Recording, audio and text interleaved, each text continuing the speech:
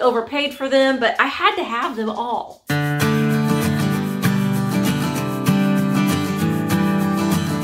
Hi guys, it's Misty and welcome back to my channel.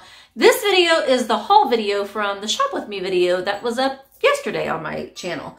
I went to a antique mall, which you guys saw footage of, but I also went into a little thrift store that I like to check every once in a while because sometimes they've got some good stuff, sometimes they don't, but I mean, that's how every thrift store is, right? So I did get some stuff in there, and I'm gonna go ahead and start with the stuff that I got from the little thrift store. One of the things I picked up was these cute little cups, and there's a little decanter. They're made out of glass. They're just a little miniature set. But look, it's a little decanter with a lid, and it is hand blown. You can tell on the bottom it's hand blown. And then it also came with these 4 little miniature glasses. So that's cute. And all of these in this baggie were $1. So they're cute, right? I couldn't resist not buying them. So I got those. I also picked up, this is a Pyrex Spring Blossom or Crazy Daisy. It's a round butter dish.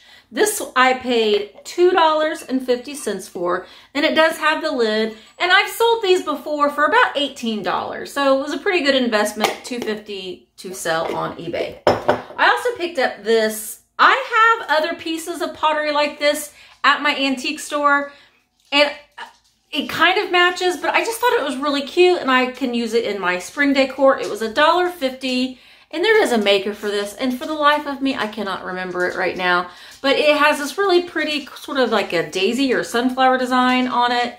It's made from pottery. It's just a little tchotchke. It has no purpose other than being cute and pretty, but I will add it to a shelf, add it to my spring and summer decor. It has a really nice crazing on it. So I got that for $1.50. I also picked up, this is a little Duraglass green glass canister. I have a friend of mine, June. Hi, June. June is starting, she wants a bottle, so she's starting a bottle collection. So whenever I see these at a good price, I'll pick them up for her. So this was $1, which it probably should have been 50 cents, but I went ahead and picked it up for her anyway. Okay, the next thing that I got was for myself as well. I'm really getting into ironstone and different pieces of white pottery. I got these little miniature cream and sugar set just to add to a shelf. They were 50 cents a piece, and the creamer, oh no, the sugar jar has the lid on it. It's all taped on here. I'm not gonna untape it, but I just thought it was cute for 50 cents a piece. So it was a really good price on that. So I picked those up. I also picked up some birds. Now I've kind of talked to you about this a little bit in some of my videos, but I've been starting to get into these little lusterware made in Japan little figures like this. This one was made in occupied Japan. You can kind of tell on the bottom, it says made in occupied Japan. I paid $3 for this one, which is a lot because that's about what they're selling for, but I liked it. It's got a little kitty cat chasing a bird up on a tree stump, and it's a little planter. So I picked this up. It's in great condition, so I'm gonna add that to my little collection. Then I also picked up these birds, and I probably overpaid for them, but I had to have them all. Do you ever get like that when you're like, I'm just gonna buy them all? I mean, because they were like, this one was $1. It's a cardinal. It is also made in occupied, is that one just made in Japan? This one's just made in Japan. This one's not made in occupied Japan. So there's the cardinal. This one was $4, which was a splurge. I know, but I couldn't just leave this one behind. It was the most expensive one. It was made in occupied Japan. And it's this little, is it a crane or an egret? Egret? It's a bird. But it has like a little peachy color. I don't know, it's just neat. And this one, I paid $3 for, which is, you know, still getting up there on that list, but it was made in occupied Japan as well. And it's these two little cheap, these two little lovebirds. Just, I don't know. I just like this stuff. And then this little guy was also $3. It's also made in Occupy Japan. How can I leave how can I just leave one of them? Yeah, I had to get them all. It's a little swan of some sort, I think. And then these are little bitties. They were $3 a piece too, but I mean, look at how cute that is. Also made in Occupy Japan. Now, I don't know for sure that this one's also made in Occupy Japan, that I'm going to keep all of these. I'm for sure going to keep this one. But I think I might lot the other ones together and sell them as a lot, since I did pay for 5, 6, 7, 8, 9, 10, 11, 12, 13, 14, $17 for all these birds. But like I said, I couldn't leave them behind. This is also made in Occupy Japan, and it was $1.50. And it's just a little, there probably used to be salt and pepper shakers in here. It's just a little Easter basket, but I thought that I might put, I have some of these little Easter eggs. I might just put some eggs in it. I don't know. I'll use it in my Easter decor. I might put a couple little chicks in it or make some sort of assemblage with it. But for $1.50, it's made in Occupy Japan. Why not? Then I also got for $1 this is a TEPCO USA China, a little creamer. I do like these a lot. This one has almost like a little Aztec design on it. So this was $1, so I got that. These also have some sort of a name, and I just can't for the life of me think of what it was. But they were $2 for this spice and cinnamon shaker set. They don't have the corks in the bottom of them, but they have the roosters on them, which rooster things do pretty well for me. So these I will be listing. And these did come in a whole spice set, which these are really nice size spice jars. But you know, people like the roosters, and the coloring on them is really, really nice. And then I also picked up from the little thrift store this canister set for $2.50. It came with the dripping canister. Now it is transferware. This is a transfer on there. This says drips, but in the lid of it, everybody say hi to Brutus. Hi, Brutus. He's not going to talk. The lid is a little discolored, as you can see. And there is one little chip right there on the underside. So you can't really tell. Let me go let him out. So you can't really tell from looking at it for display where it is. It does have some discoloration on the glaze itself, but it was $2.50 for the canister, as well as the salt and pepper shakers. The corks are floating around in there, but there's no flaws on these. And that transfer is still in pretty good shape. And so is the gold paint on the salt and pepper. Very, very Art Deco lines. So I do like that.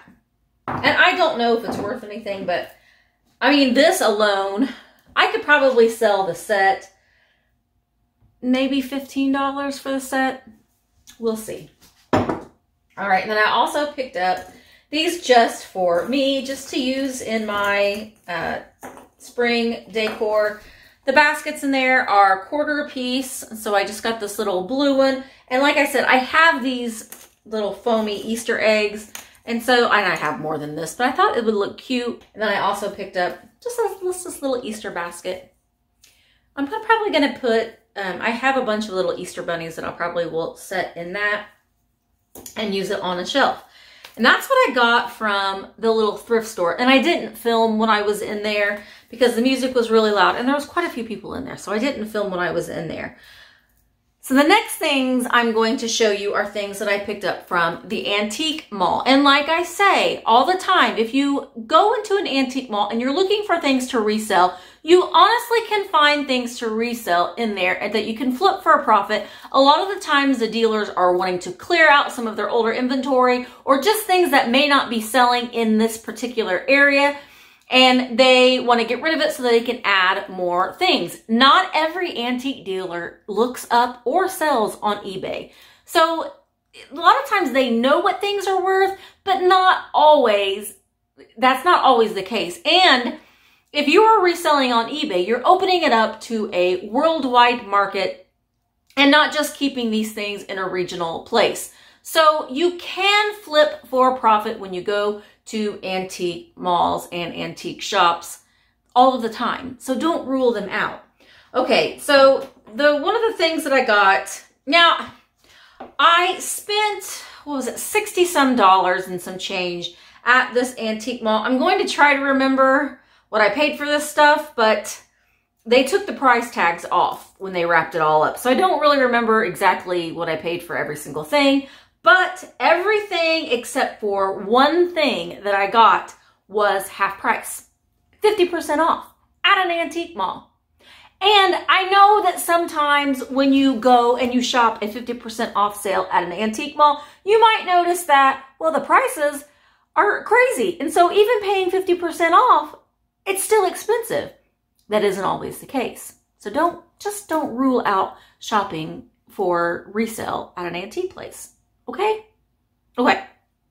So the first thing that I picked up, this was actually the first thing that I picked up to buy when I went in, are these cute little roosters. Luke, I'm sorry. My friend Luke just has schooled me in the art of telling the difference between a chicken and rooster. But honestly, this one I think is the rooster. I think this one's the hen because he's got all that stuff on his head. And Luke brought me some models to show me. And I still can't tell the difference between these two. But anyway, they are marked Japan on the bottom. They do have their corks in them still. Let me take off his little price tag leash. And these I will be listing for sale. They're in great condition. No chips, no flaws. So good to go. And I want to say that I paid $4 for these. I want to say that's what I paid. I also got this huge stack of enamel pots. And I know in the video I kept calling them ladles. I don't know why. They're just little mini pots. This one's the smallest one. These, I do pretty well with enamelware, and I love the coloring on this one. This one has like an army green. This one's like the more common, the black and the white, and also the red and the white. And then, I mean, this one has, I mean, I wouldn't be using this one to like make my soup or anything, but for decor pieces, you can put some succulents in there, hanging on the wall like this. So this just adds a little bit of something to your displays. And this little cute little yellow and black one. How cute is that? So I picked these up. I want to say they were a couple dollars a piece on sale, but I kind of like them just kind of stacked up like this. So I got those. I also found this coffee mug. Now this is a Fire King coffee mug. It's a Snoopy mug. These do really, really well. So if you can get these Fire King Snoopy mugs, especially the one like the classic with Snoopy on his doghouse, or the Red Baron one does really well. This one sells for about $25 to $30 or so on eBay. And it says, I hate it when it snows on my French toast. And look at his grumpy face. So look out for these. These can do very, very well. So I got this. I want to say it was, I might have paid $2.50 for it. So that was a great deal. I also got this cute little Easter egg. I think it was $1 or $2. I'm going to keep it. Has this cute little bunny. It says Happy Easter on it. So I'm going to keep that. And then I also got another squeaker. Now if I squeak this, okay, I'm going to squeak a squeaker. So your dog will probably be running into the room looking for the source of the squeaker. So I'm just going to give you a warning. You may want to turn your TV down or just enjoy in the fun of your dog running in and hearing a squeaker. Because I know Brutus is probably going to turn his little body over here when he hears this. But I got a squeaker. There he is. This is a little elephant. It's made by Santa Toy. And I am going to clean him up a little bit with a little bit of, I'll use a magic eraser on the white part, not on this part, because it will fade it and it'll take off some of the paint. Baby wipes are a good thing to use to clean these guys. It's a little toy from the 50s or 60s. This, I think it was a couple dollars, and these sell for about $18 to $25 or so on eBay. Very cute little squeaker toy. All right, and I also picked up these little booklets that are stinking amazing. They're so cute. And I paid, I think it was $9 for the entire stack, 50% off. So I got a good deal on these. But they are these vintage coloring books. Now, a lot of them have been colored in, but I don't care because I like the artwork that's on them. And it has the artist is this Major, M-A-G-E-R. I haven't looked any of these up. I just think that they're amazing. They do have a copyright, or a couple of them did. Well, let me just show you. This one is Let's Draw with the little lamb. This one is, they're made in the USA, and it has Roman numerals, so I'll have to look that up. I'll show it to you. You guys might comment in the comments if you know those Roman numerals. I will Google them. But here is Mazes, and here is easy dot-to-dot pictures. I mean, look at the happy bunny. Now, this bear is a little creepy looking, even for me, and I like creepy looking things, but look at him. He's kind of creepy. Even the doll on the back is a little haunting, but stencil play. They're all made by that same artist, M-A-G-E-R. Here's another little lamb. Let's draw. This one's how to draw. Look, Wiener Mom. Look, Jody. It's a wiener dog. It's a wiener dog. This one doesn't have the booklet in it. This one, oh my gosh. This one is adorable. Follow the dots. Look at that duck. He's eating the one. I love him. And then there's also things to make. Oh my gosh. The artwork is just so cool on here. I love it. And find the hidden pictures. The pig. Looking at his reflection. Look at the little duck. Zebra, little zebra and his pals, pictures to color. The dot-to-dot zoo, the little elephant, still by the same artist. This one, the snooty little girl on here. Let's color. She's like, nope. He's trying to be so kind to her and she's just not having any of it. Then there's, oh, this one. Connect the Lines flower book. I mean, look at that bird. Oh, that blue and that pink together. And then the big quiz. So these were all illustrated by that M-A-G-E-R, Mager. And then these are Southfield. They're coloring books, but I'm showing them separately. They still came in this big stack that I paid like $4 for. But we have a Henny Penny coloring book, and look at the price. 5 cents. I mean, and yes, the pictures, a lot of them have been colored in. But I like the covers on them. And then let's color. Look at her. Her little red shoes. This one is ABC coloring book, and this one was illustrated by Eve. Look at the deer. Oh, over here. I'm looking at the back. He's on the other side. The deer. Oh my gosh. And then Circus Pictures to Color. And this one, it has KCK is the illustrator on that. Oh man, look at him. He's kind of creepy. So these were amazing to me. This was probably, well, no, what I'm about to show you was my favorite thing that I found. But these are a really close second. And like I said, I don't know what the value is on these. I will be keeping a few of them, maybe, but they're amazing.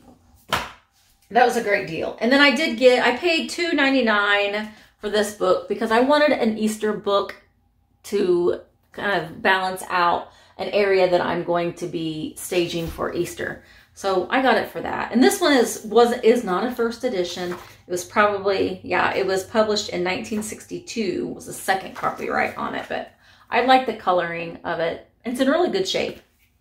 And then my favorite thing that I found the whole day, and I'm keeping these, and I did post a picture of these on my Instagram. So follow my Instagram if you haven't already. They are made by, Chase. They're hand-painted deer. Oh, deer. Look. No, bunnies. Are these bunnies or deer? I think they're bunnies. I keep calling them deers because I did have, I think I sent them to Rachel, Superior Girl Vintage. I had some deer. And I don't think that the ears were as long. So I think that these are bunnies. Yes, they're bunnies, I think. What do you think? Do you think they're deers or bunnies? I think they're bunnies. But they are going to go on in my decor, at least for this year. Sometimes I'll keep things for a year, and then the next year comes and I've gotten out of that thing and I'm going into something else. So these are at least going to be mine for at least this year. The flowers on them are in great shape. There's no flaws on them. I did pay $12 for the set, which is paying up for me because I don't normally spend that much. That's going above what my cost of goods, but I'm keeping these, so it doesn't matter.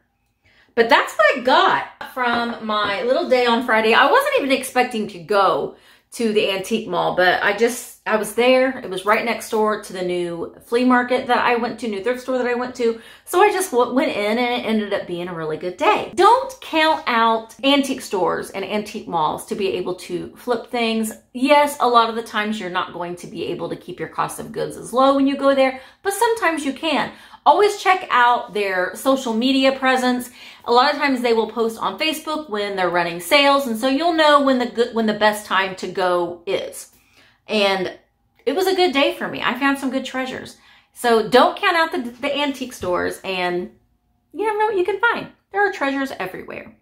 With that, I'm going to go ahead and say goodbye. I hope that you enjoyed this video. Make sure that you give it a thumbs up. Make sure that you are subscribed to my channel and hit the bell notification, and you will be notified every time I upload a new video. And I will go ahead and say goodbye, guys.